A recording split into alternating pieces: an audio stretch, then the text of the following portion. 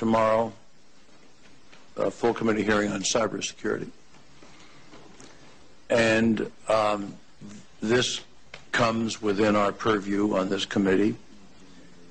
And I mean, not trying to be dramatic about it, when the internet was invented, everybody fell flat in their face. They were so thrilled.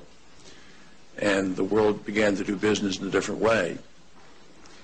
Now, both the President Bush's Director of National Intelligence, Mike McConnell, who I greatly respect, and President Obama's Director of National Intelligence, Admiral Blair, who I greatly respect, have labeled cybersecurity perpetrated through the internet as the #1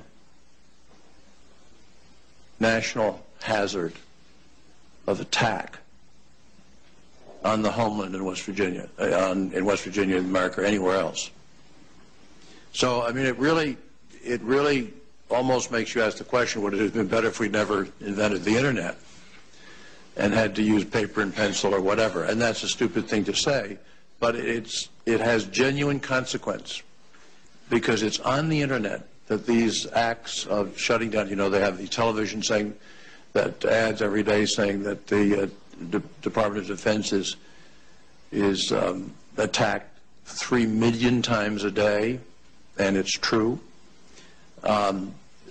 Everybody is attacked. Anybody can do it. People say, well, it's China and Russia, but there could be, you know, some kid in Latvia doing the same thing. I mean, it's an individual act. It doesn't require a sleeper cell. It doesn't require any, you know, ammonia or explosives. It's just an act. And yet it's an act which can shut this country down. Shut down its electricity system, its banking system, shut down really anything that we have to offer. It is an awesome problem. On the Intelligence Committee, we were taken for a full day to discuss, to a undisclosed place in Virginia to discuss this.